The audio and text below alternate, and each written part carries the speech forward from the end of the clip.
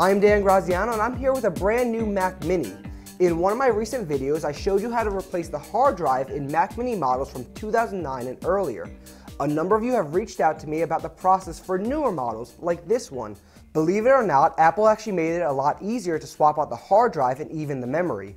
To get the job done, you'll need a replacement 2.5-inch hard drive or solid-state drive, and also a T6 and T8 screwdriver.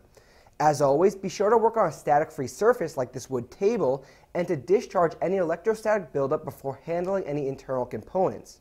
You should also transfer your old data to your new hard drive using a program like Time Machine or Super Duper, which can be used to clone your old drive. To start, flip the Mac Mini over and remove the black cover by twisting it counterclockwise. If you're only interested in replacing the computer's memory, simply spread the clips that keep the memory sticks in place and swap them out. To access the hard drive, we need to remove the 3 T6 screws that keep the fan in place. Gently lift the fan out of the case and remove the cable connecting it to the motherboard.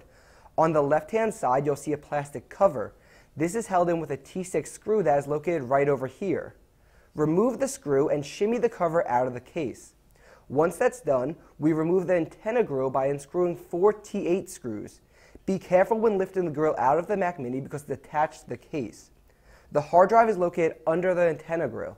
Before popping it out, you must disconnect the drive from the motherboard. Once you've gotten it out, remove the 2 T8 screws from the side of the drive and screw them into your new one.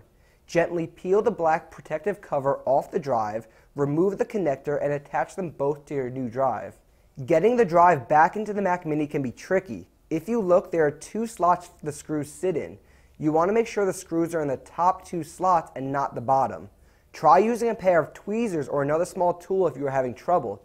After getting the drive in place, don't forget to reattach the connector to the motherboard. Replace the 4 T8 screws and the antenna grill, followed by the plastic guard and the T6 screw that keeps it in place. Reconnect the fan to the motherboard and secure it in with the 3 T6 screws.